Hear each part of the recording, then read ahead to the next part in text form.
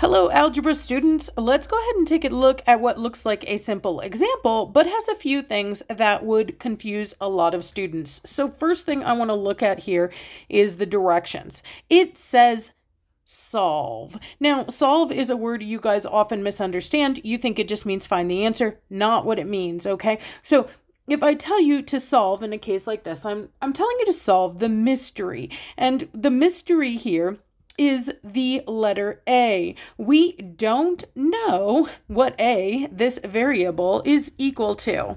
Remember that mathematicians use letters to stand in for unknown numbers or mystery numbers or numbers that can change. So in this case, if I ask you to solve, I'm asking you to find out what A equals or what is A. Now I know here not what A is. This equation says something, guys. It doesn't tell us what A is, though. It tells us, remember that an equal sign is like is, it tells us what A plus 54 is. 32 is the same. It is A plus 54. So our goal then is just to figure out what A is. And in math, we write A is by saying A equals or something equals A, same difference. And so that's what we're looking to do. We're looking out to figure out what A is. And the way to do that is to isolate A. Get A alone. Once A is alone, I'll know what he is equal to. Okay, that is easy to say, but is it hard to do? How can I get A alone? Like, what is the way that we would do that? Well, let's go ahead and let me clear this. That leads us to the first mistake most of you guys make. We autopilot a lot, and let's pull out a red so we know this is a mistake. A lot of students will go, hey, negative 32, I'm going to subtract 32. You guys are so into going left to right. Remember, our goal is not to memorize steps or go in a certain order. Our goal here is to get A alone. And that means that you're going to need to get rid of whatever number is with A on the same side of the equation with A. So if you're a newbie or you struggle with algebra, I highly suggest you just kind of draw this line through the equal sign. That'll help you to see the left-hand side and the right-hand side. And we can see over there on the right-hand side, that's where A is at. And he's not alone. There is a number hanging out that's doing something. It's performing an operation with A.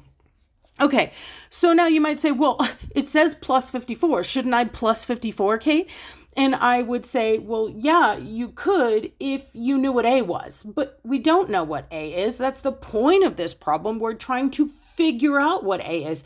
So I can't do A plus 54, okay? So what I want to do rather than doing this math is undoing this math. I want to get rid of plus 54. Well, how do you get rid of math? You do the opposite. Okay, so I'm going to do the opposite of the operation, the thing this number is doing.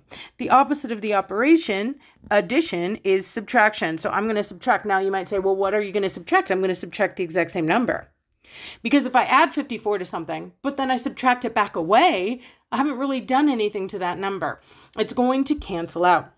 Now remember, you say, can I do this? Can I just like do what I want instead of what it told me to do? I mean, the problem says add, can I subtract? And I say, yes, if you have an equation. Because remember, all you're caring about is equality. As long as you keep the left-hand side equal to the right-hand side, you're golden. And how do we do that? By doing the exact same thing. I'll do the same operation, write it down, and the same number, write it down. Develop good habits now when the problems are simple so you don't get lost in the grammar when the problems are hard.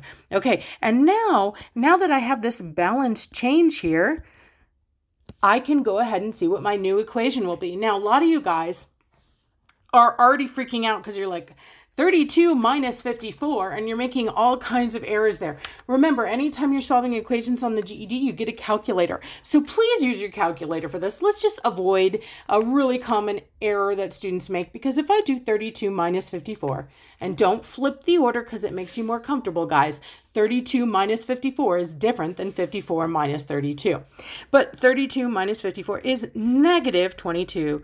And you say, oh my gosh, Kate, I don't know how to do negatives. And I say, honestly, for the sake of this video, for the sake of the algebra unit, I would rather focus on algebra day after day after day than focus on negatives just because I'm looking for your score boost. Okay, this is my first priority, that I know how to do algebra. Your calculator can handle the negatives. So I get negative 22 on the left-hand side of my equation. Now remember what I said. I said we're obsessed with equality. Another common error that you guys have. You do not drop down your equal sign. I want to see your equal sign. We're going to have an equivalent equation because I made the same change on the left and the right-hand side. And then now on the right-hand side, you go, well, what do I write? Remember, in algebra, when you're lost, you look up. So let's look at this old right-hand side and the change I made to it, okay?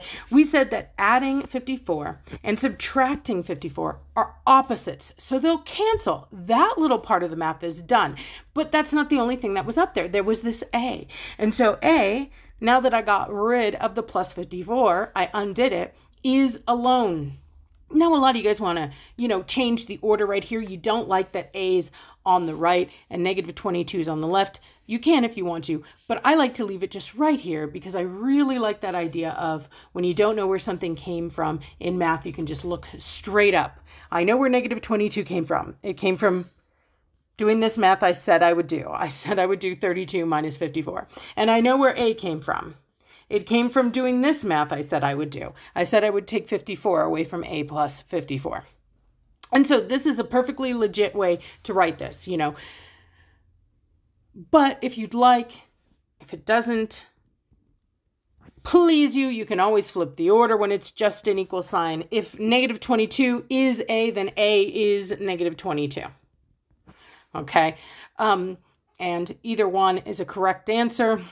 Either one is great. This one's more normal, but if you're struggling in math, that's probably the way you want to leave it for now until you get used to this idea of things dropping down from above. Ooh, okay. Did I make an easy thing hard? I sure hope not. But if I did, ask your question in the comments. Let's get this worked out because you need this base skill to get to a GED level.